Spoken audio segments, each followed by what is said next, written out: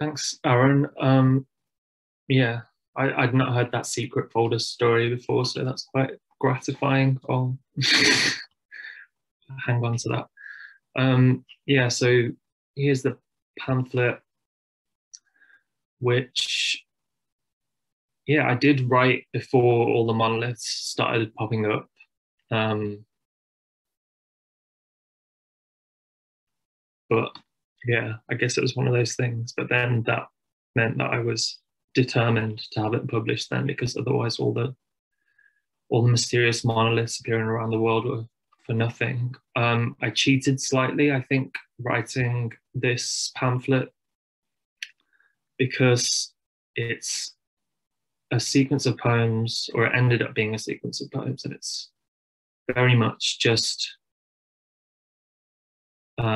things that happened in real life, um, which you'll see beginning sort of when I was 14 or 15. And it became a really sort of interdependent sequence, which was quite nice and sort of a bit new to me, but I really enjoyed doing. So despite that, I hope that there'll be something that is relevant to you, and it's not just kind of a diary. I've got an epigraph at the beginning by Deanne Arbus, and she said, "I began to miss light like it really is." And I'm just going to read some poems from the beginning and some towards the end. Monolith. I noticed it one morning, all 50 feet, projecting from a square of lawn at the far end of the garden. Dad insists it's always been there.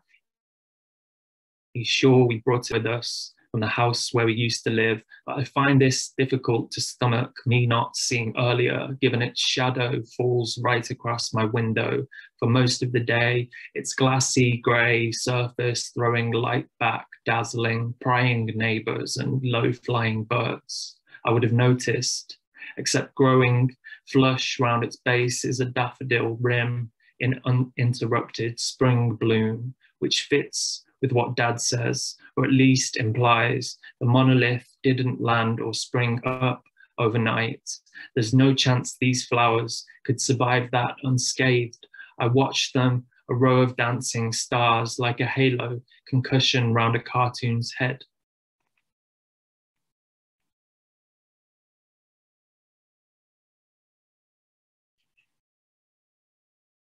Monotone. I've been stockpiling hairspray, growing my hair. When it's 50 feet long, I'll raise and set it vertical. My progress assessed against a tape measure.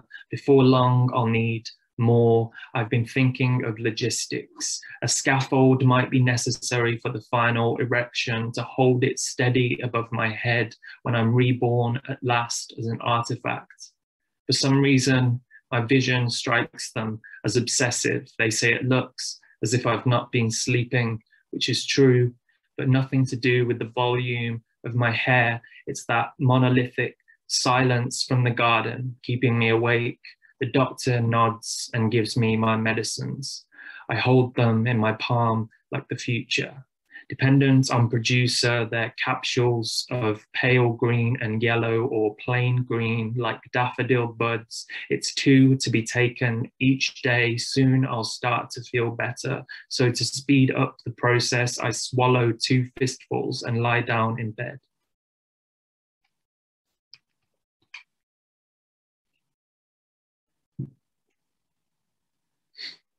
Monosyllabic. In here, glass is like cash. A shard from a vase or jar is good to trade. I sneak a piece of fish bowl in my shoe heel. When the head nurse asks me for the truth, I say, no, I'm clean, and think of my pet fish in his cup. Most kids find a crack in the wall or a grate they can lift to hide their stash. Mine is in a hole at the foot of my quilt. I think the plan is to hoard till there's glass to make a full pane out of, to look through it and catch sight of the sun in the sky. This one girl, a teen like me, she's been in here for a long time. She's stored so much glass, she can build a whole door to slide back, step through, and walk off sight. A bell rings, a light flares in the hall when it's been 3 hours at least, and they in some way get her back. She screams so loud, a nurse has to pin her to the floor with a jab to the side to help her sleep. I watch this all from the lounge. I sit in a worn blue chair and sip my warm, not too hot cup of tea. I should move. If I'm quick, I can find out where they take her glass while she's out cold.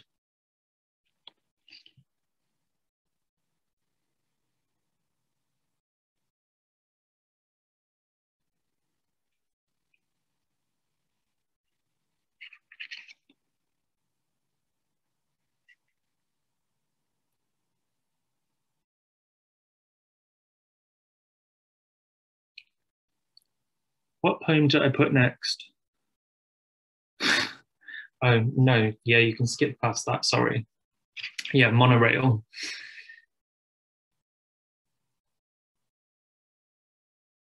Monorail.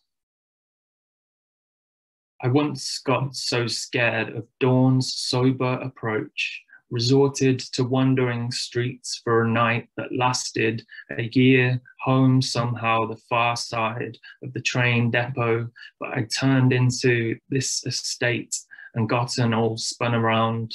In the air glow, all these grey structures looked 50 feet tall and identical. Looking back on that time, I picture a maze misprinted on the back of a pub kitchen's kids menu, a tantrum swirl of grey crayon. There's this question posed by historians of how best to memorialize a tragic event. In most of the circles that ask, it's accepted. The purpose is not just to build a museum, to be walked around leisurely, holding up colourful maps and walkie-talkie audio guides. It should be remembrance of what's lost, yes, but also an uncomfortable reminder of what doesn't bear repeating. It should hurt to occupy that space again. So why is there a drawer in my wardrobe chock full of hideous commemorative t-shirts? My kitchen cupboards are stacked with souvenir glassware I'd never want a guest to find.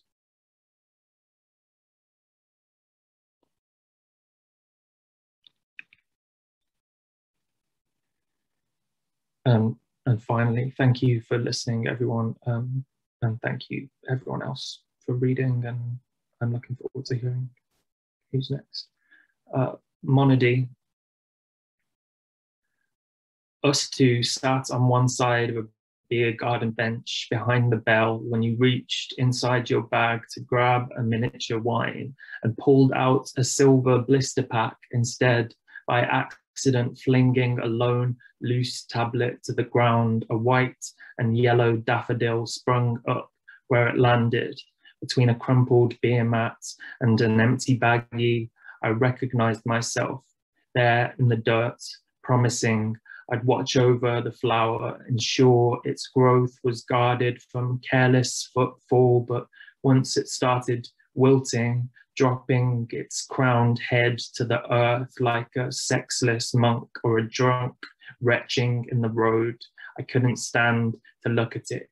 The way it bowed so earnestly made me want to run across a beach and put my foot through the turrets of sand some kid spent all day building. Please go easy on me. It was never my intention to share this with anyone. Thank you.